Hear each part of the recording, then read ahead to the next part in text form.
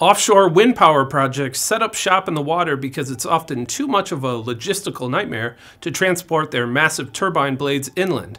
But that could change in the future if one startup is successful in building the world's largest plane. According to the US Department of Energy, offshore wind turbines can be as much as 1.5 times the height of the Washington Monument and feature blades the length of a football field. That's specifically why Mark Lundstrom, an aerospace engineer, and his company Radia is building the WindRunner, a massive plane that's also the length of a football field.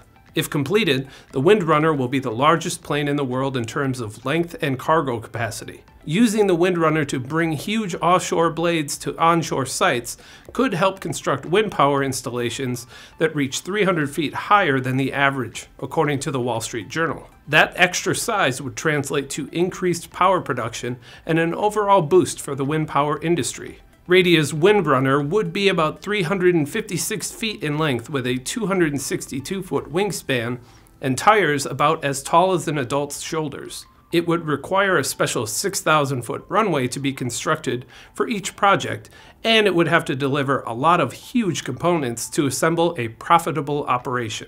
It's an ambitious project, but one that Rachel Kelly, former director of engineering at Boeing and Radia's vice president of aircraft development, says makes a lot more sense than alternatives. That includes trying to tow them on enormous trailers or using other forms of aircraft like helicopters and blimps. There are potential roadblocks like getting communities to sign off on wind power projects that would be much more visible than a lot of what's currently out there. But if Radia's vision becomes reality, the company hopes the towering inland wind farms it helps create could cut the cost of energy by as much as 35%.